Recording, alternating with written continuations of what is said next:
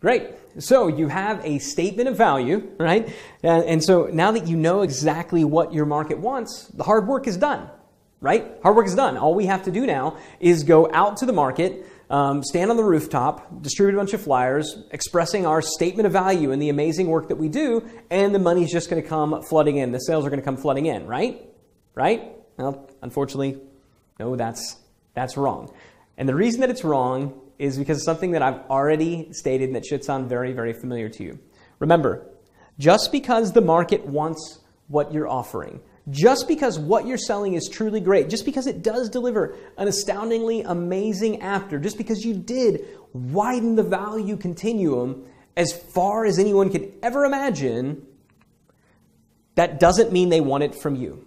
At least not yet. Remember, this is what most business owners do. And when you go out there and you say, you know, my product or service is so amazingly great, and here's what it does, and here's the after that's going to deliver for you, that's like saying, you know, I'm just such a good dude, and I'm a great cook, and I'm rich, and I'm great in bed, and I've got good genetics, so we can make beautiful kids, so let's just get married and have a bunch of kids, right? The fact that it delivers a compelling after, if you just come all out with this, go blah, blah, blah, and you just vomit after all over them,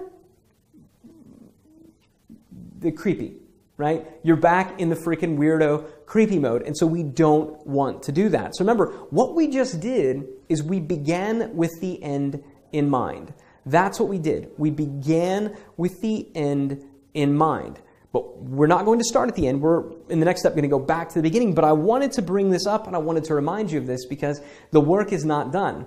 Yes, we need to make sure that what we have to offer is something that somebody wants. But just because somebody wants it doesn't mean they want it yet. And just to further illustrate this point, you know, Gallup did a study and they found that 91% of 18 to 34-year-olds want to get married. 91%.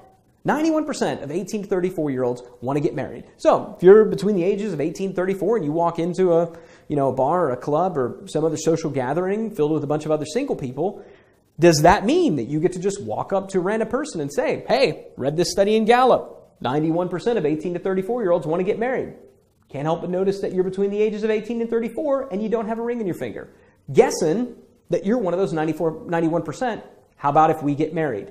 When you get slapped, or somebody freaks out, or best case scenario, they just laugh and think that you're being funny, you can't say, oh, well, that's probably because they were in that 9% that never wants to get married.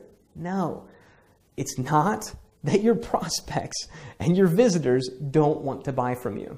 It's not that they're not interested in the product or service that you have to offer. It's just that they want to, date first, all right?